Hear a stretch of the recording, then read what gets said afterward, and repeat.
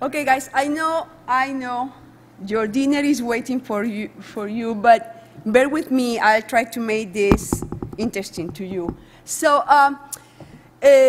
what I will present is not only what I have been involved in, is the effort of a big group of colleagues and friends all over the world, and I also will try to look at you to make sure the ones that are here stay with me.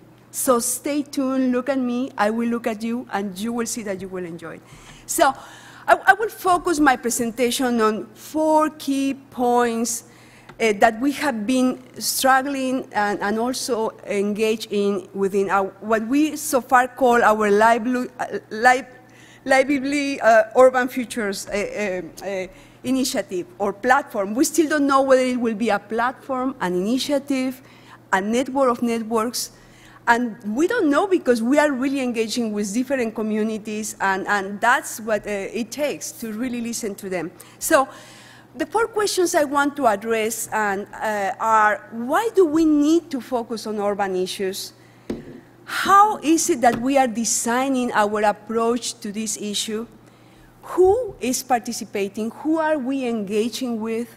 And what is what so far we think we will deliver? And if I were to present this next year, I swear to God, what I will be presenting will be different, because we are exactly in the process of engaging in this. So let me now move to the next one.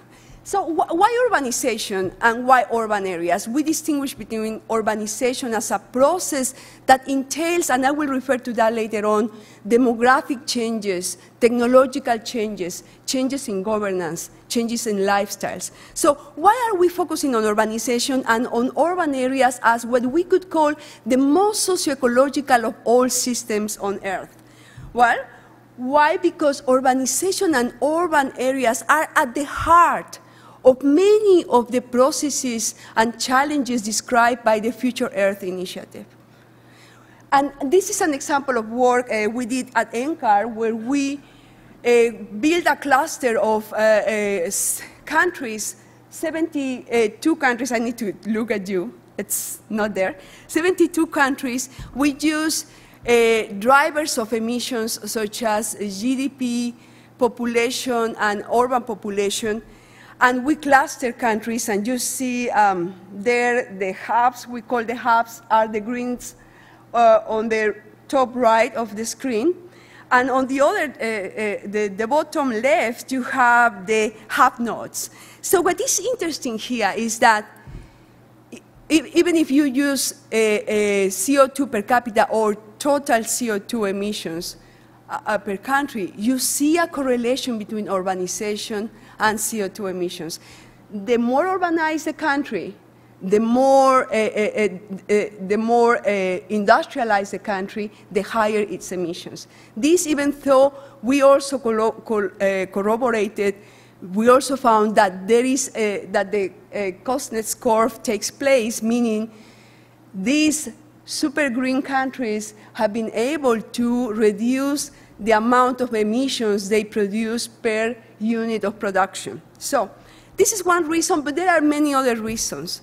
I mean, urban areas and urbanization are also at the heart of many of the processes we are experiencing with the water cycle, with biodiversity, with the carbon cycle, with many of the key elements of our Earth that we are changing at unprecedented ways. So why also urban areas and urbanization? And this is something we did for UN Habitat, for a report they published in 2011.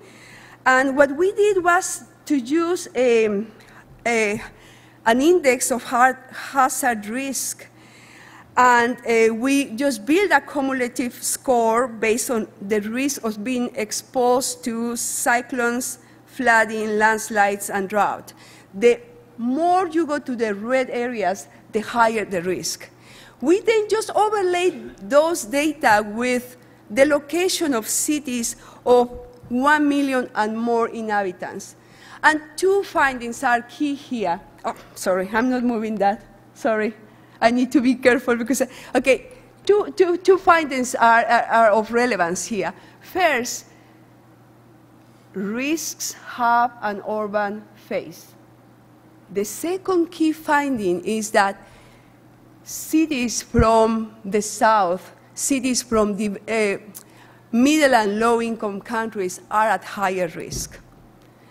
I cannot share with you the data, but we also have data showing that many of the studies on risk and vulnerability focus on Europe and the US. But that said, cities are also sources of innovations and experiments. It is there where we have universities. It is there where we have many of the changes that might offer prospects for moving our system away from this unsustainable path. But for us to move there, we need to start by changing the way we do science. And within our just now it is the Urbanization and Global Environmental Change Group, but we want to call it, we have many titles, right? We have Future Urban Earth, we have Healthy Urban Futures. We have many titles, so we will decide on that. But something we are convinced of as a group is that the way to affect change is to start by yourself, is to start by changing the way in which you do science. And we are engaging in that. We really want to move away from the traditional way of doing science, whereby we had at the global level these core projects. UJEC was one of those core projects where we were a bunch, I was not part of it, but we were a bunch of social scientists that more or less cared and wanted to engage with different communities, but were not so able to do that. The same can be said of other communities within this global environmental change community. We could say, and I was part of the Global Carbon Project, it is a bunch of excellent physical scientists that need to go beyond their boundary and their comfort zone to really engage not only in quantifying carbon, but also in understanding drivers of change. And humans are key drivers of change. So what we want to do, and you see it in this beautiful slide that Thomas did, we want to move away from this idea of core projects, this is the how, right, to develop a platform, a network of networks that is flexible, that is open to what is emerging within different communities of practice and different regions of the world, and that is also able to focus on flagship activities and to engage in a conversation with different levels of thinking, of different ways of knowing, different communities of practice. So, and this is the way we want to represent that. We want to not only have the typical approach we used to have, whereby it was ASU, which is Arizona State University, the hub of the urbanization project. We want to have a hub in North America, another in Latin America. There is some conversations about having 2 or 3 in Africa, Asia. Many countries, at least 3 countries are interested. East Europe is not yet there. We need to see how we do it. And this sounds beautiful, but a key challenge we are faced with is, where do we get the money to do it, right? So, it's beautiful, it's dreamy, it's catching our eyes, and, but it's challenging. So we also have created a small transitions team, and we are in the process of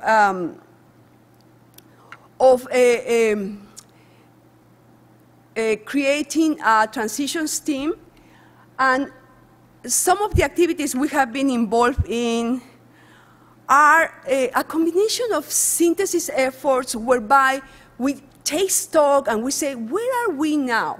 What is what we have achieved? And what is what we need to do? So we have already a couple of synthesis efforts with some products. We also have been holding scoping workshops and meetings. We had one in February of 2014 in London.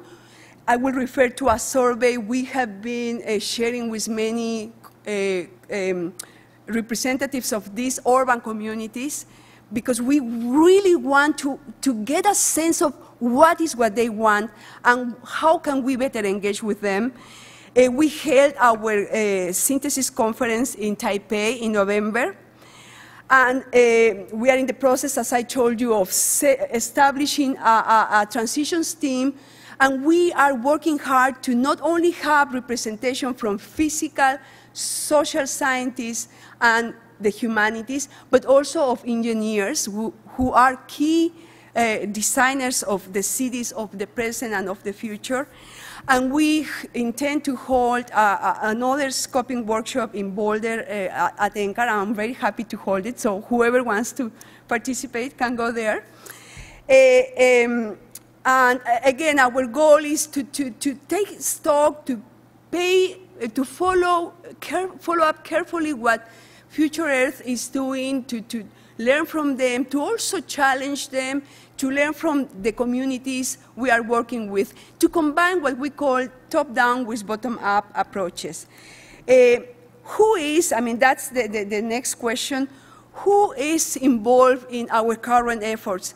I mean, I could say that we have three, there are many ways to classify these communities. We have global, supranational, and national urban networks, such as the UCCRN,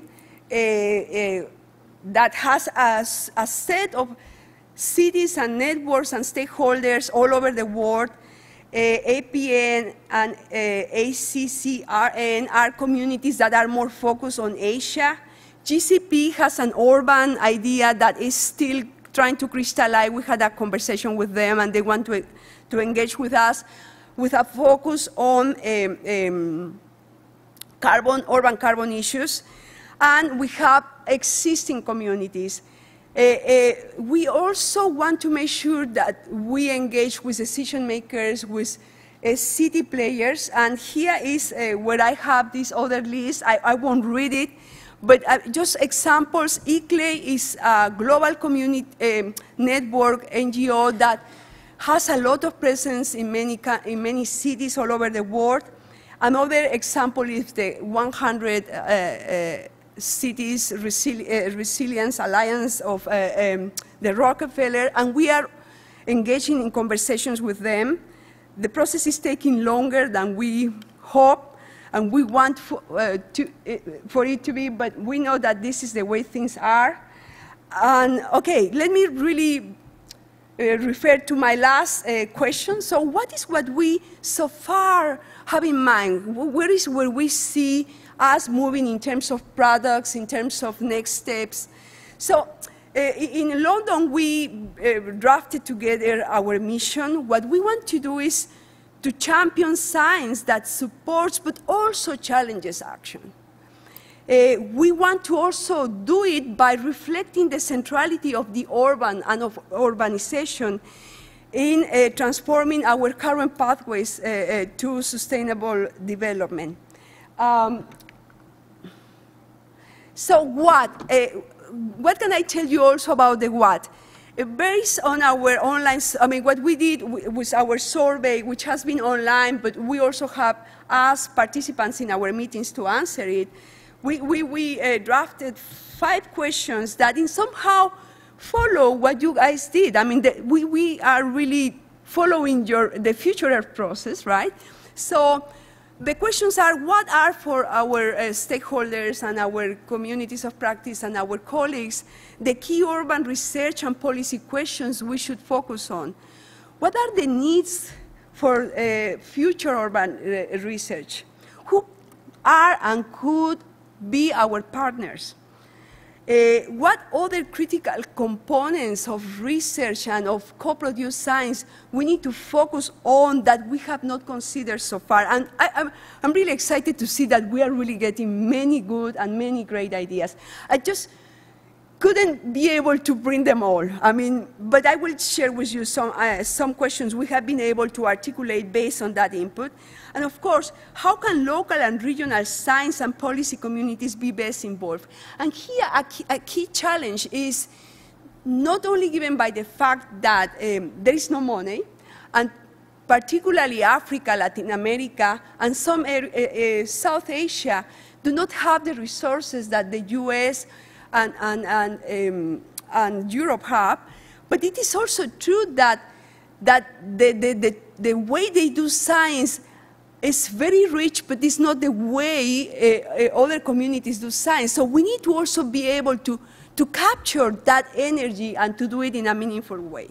So some examples, just to close, of questions. We reframe and rephrase the idea of the dynamic planet, which is the dynamic urbanizing planning. And three key questions we care about are, how do urbanization and cities drive the changes that we are experiencing globally? And how do urbanization and urban areas vary across scale, place, and time?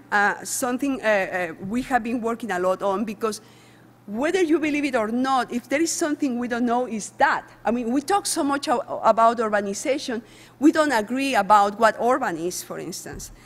What are key risks and tipping points?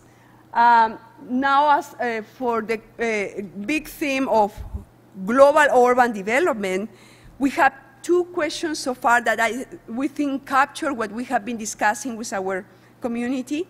One is, how does global environmental change affect urban populations, livelihoods, economic activities, and infrastructures? Infrastructures are the material stuff that keeps cities together, and are a material stuff that we have understudied within the community.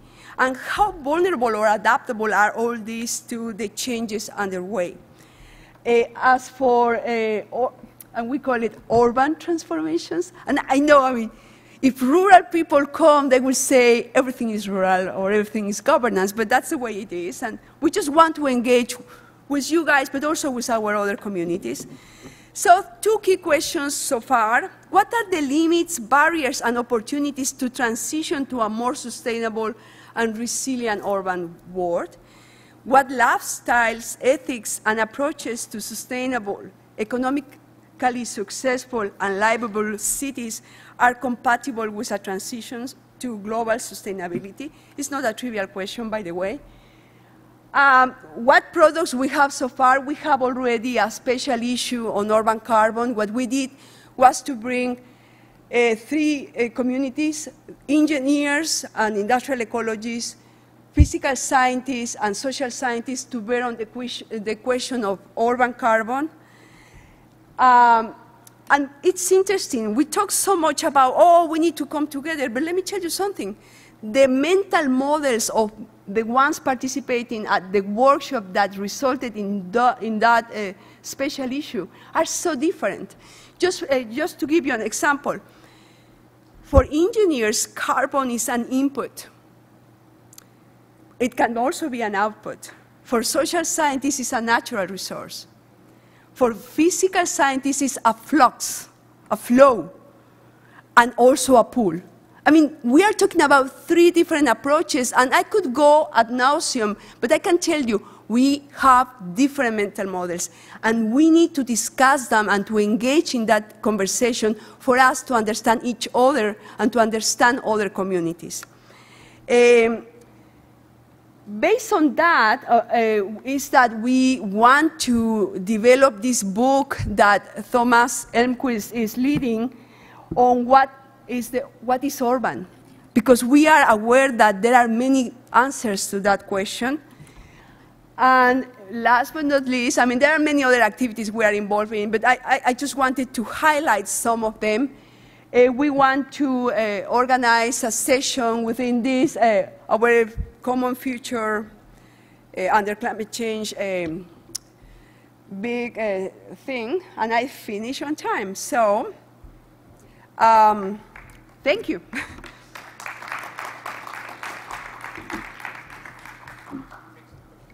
Yeah, if you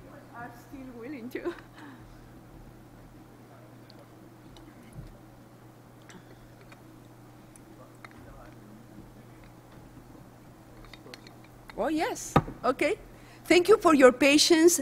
I know that being the last is terrible, but I saw your faces. I saw that you engaged, and that's what I wanted to do, to engage with you. Thank you very much.